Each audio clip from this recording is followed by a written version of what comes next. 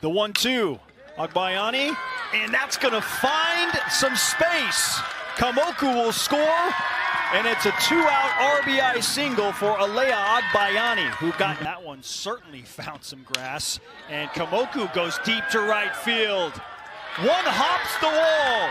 Udall will score, and it's back-to-back doubles to lead things off in the bottom of the fourth for BYU, and Kamoku will. When it got caught. That is an absolute bomb to center field. Alea Agbayani has tied the game at 4.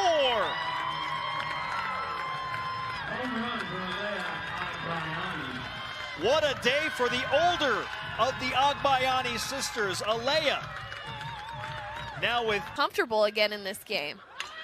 And Udall singles into left field. Bennett will score.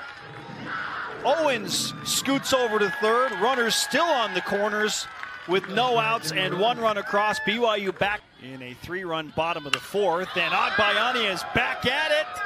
Off the top of the glove of Kahahawai Kekona in center field. And BYU scores to make it 7-4. Kamoku coming all the way around from third. And the Agbayani sisters going to work for the Cougars. Driven well into the gap. Out of here!